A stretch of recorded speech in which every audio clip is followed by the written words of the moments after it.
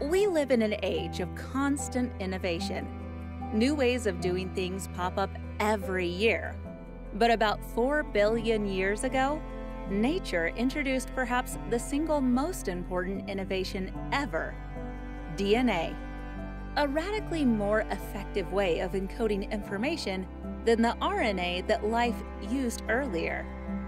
DNA is a common thread that connects every single organism on Earth, from hot springs archaea and deep-sea invertebrates to ferocious sharks and modern human beings.